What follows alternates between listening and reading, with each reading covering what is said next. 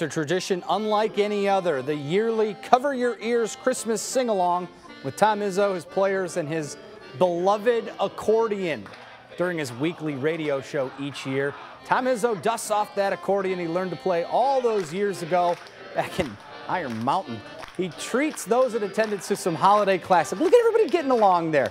It's something the freshmen, though, always amazed to see for the first time.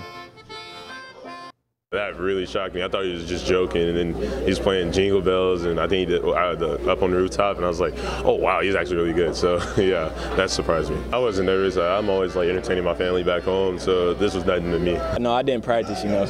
I wasn't nervous until I like walked in. I'm like, man, I gotta do it now for real. I don't know how to sing, and when Coach said I was gonna do it myself, I just got nervous, but yeah.